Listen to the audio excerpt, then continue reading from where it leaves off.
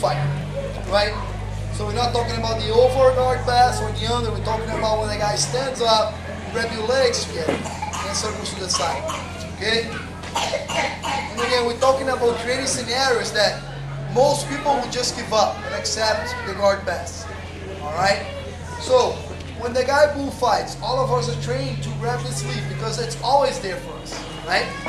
There is something you can do from here that is so simple that it becomes almost impossible for him to finish as long as you can anticipate his move. You know he's gonna pass one side or the other, so grab the sleeve. He's gonna move and try to drop his shoulder on my belly.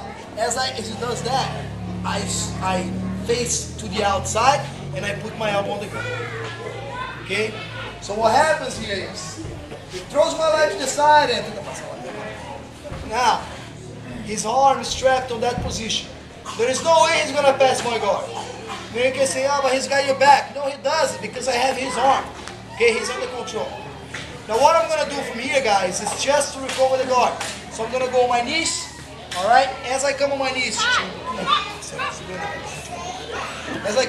I push his hand away to break his grip, and then I'm gonna sit in front of him back again, all right?